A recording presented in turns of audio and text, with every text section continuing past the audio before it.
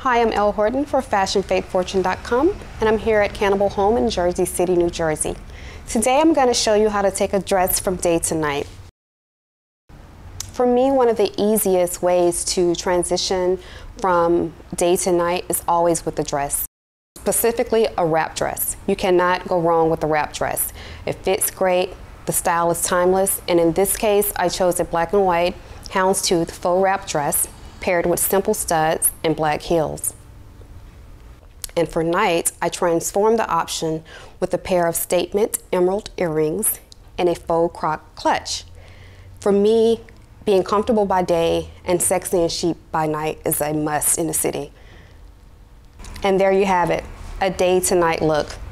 Again, I'm Elle Horton for FashionFateFortune.com, and I just showed you how to take your dress from day to night.